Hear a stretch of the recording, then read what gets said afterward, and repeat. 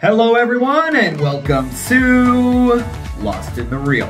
Today I'm going to be covering Peacock's new limited series Angelyne, an unauthorized look into the life of the iconic Billboard celebrity. Does this new series bring further insight to the enigmatic star? Let's talk about it.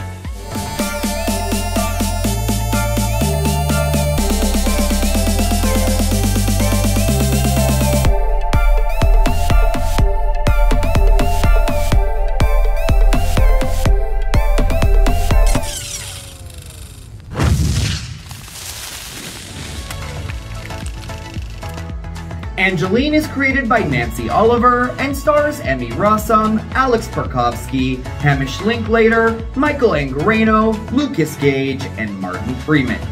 A series about fame, identity, survival, billboards, Corvettes, lingerie, men, women teasing men obsessed with women, West Hollywood, crystals, UFOs, and most importantly of all, the self-proclaimed Rorschach test in pink, glow-in-the-dark queen of the universe, Angelyne.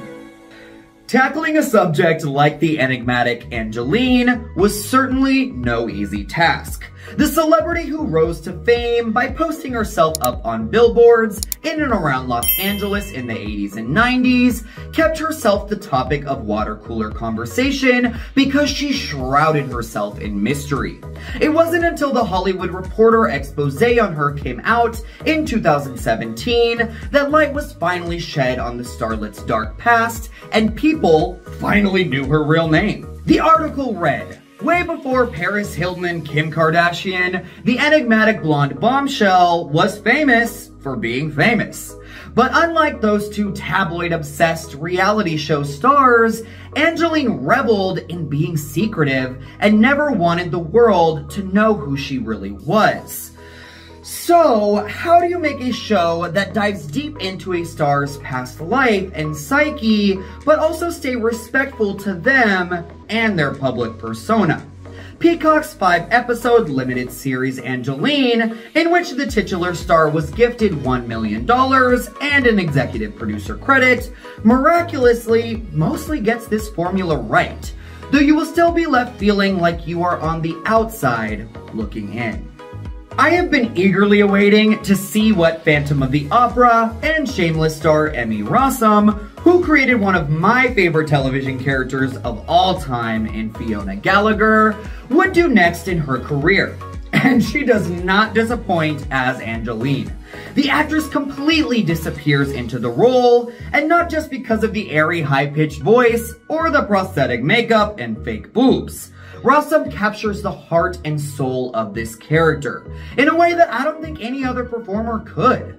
You can feel the love and adoration that the actress has for Angelyne throughout the entire series. What is even more impressive is that Rossum plays her in different stages of her life, retaining the same aura throughout, but also evolving from the slight naivety and optimism of her younger years to the more self-aware, opportunistic, and jaded Angelyne of present day. It's a tough tightrope act that Rossum is attempting, trying to balance the camp and ridiculousness whilst also injecting real substance to this character, and she nails it. The show itself is also a tightrope act, trying to be so many things at once. And although it tries its damnedest, I don't think it sticks the landing like Rossum is able to. Angelyne the series is unfocused and all over the place, throwing in so many time jumps that it might make your head spin. The only saving grace here is that each episode almost acts as a standalone story of one of the pivotal moments in our protagonist's life. From her rock and roll days with an ex-lover, to her rise as a Billboard star, to the days of fame and fortune and running her own brand, then to the later years of a documentarian trying to make a film about her life, and finally to the last episode when the THR article comes out and we get a glimpse into her past. If you look at it like that, then the show does have some kind of framework, but while you're watching, it can feel like a bit of a hot mess. This also has to do with the fact that the showrunners are trying to pull off an array of different storytelling techniques with the mockumentary style at the forefront. It also utilizes multiple unreliable narrators to throw the audience off of what is actually truth and what is fiction. These battling perspectives add a lot of humor to the series, as we see in real time these stories contradicting each other with outrageous results. There's also a fantasy element thrown in to add to the otherworldly essence of the star. So even though these elements are successful on their own, I can't say they were woven together in the most cohesive of ways. There is a lot to like about Angelyne, and I think that the series does prove to be engrossing for most of its runtime, but it wasn't until the 5th episode that I actually loved any of it.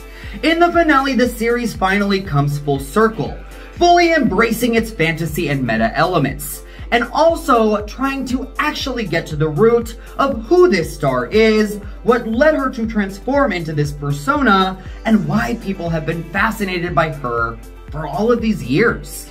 This episode is what ultimately sealed the deal for me and made this a recommendable series, which I still have a hard time doing completely because I do think it is extremely niche and only people intrigued by the power of celebrity will probably appreciate it.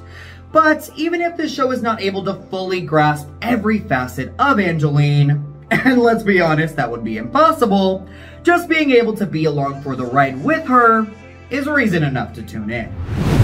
So I will be giving Angelyne 3 pink Corvettes out of 5.